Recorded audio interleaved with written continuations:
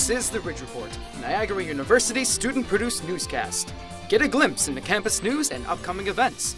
Today's stories: The Voice's Josh Logan, the Taming of the Shrew, open house, and a Niagara sports update.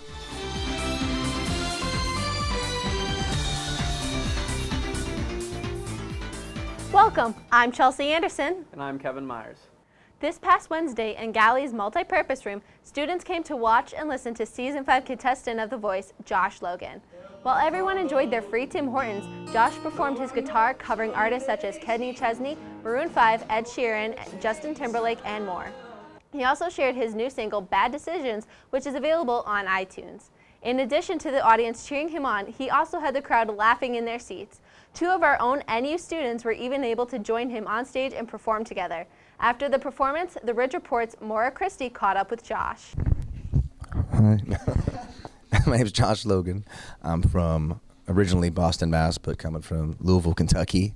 And I played some music this evening for the fine folks at Niagara University. If I was going to do a duet with any artist, it would definitely be Stevie Wonder. He's my #1 influence. On top of that, Christina, my team captain, Christina Aguilera. I just released a new EP. Not all the songs are up on iTunes yet, but you can get Good Times right now on iTunes and CD Baby and other digital media downloading sites. You can go to the website, joshlogan.net. That's where all the links and all the awesome pictures, bio and stuff like that are. So. On November 5th, Niagara University Theater will open The Taming of the Shrew, a comedy by William Shakespeare. Niagara artist-in-residence Adriana Gatto will direct the show, taking a country twist on the classic English play.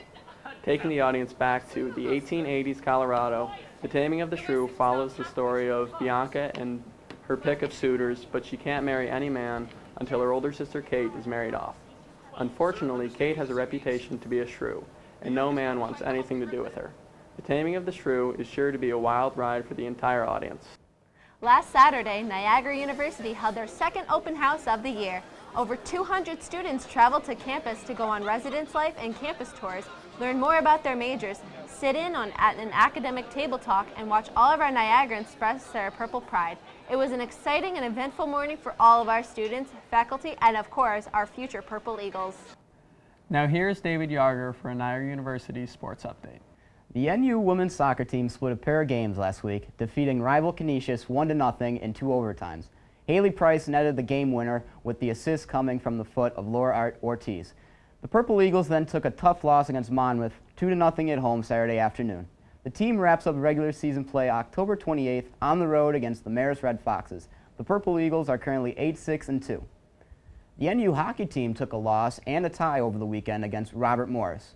Tying the first game 3-3, Dan Calenda, TJ Sarcona, and Alvin Carlson all scored goals in the tie, while Guillaume Terran made 38 saves in net. The next night did not fare as well for the Eagles, as they lost 8-2.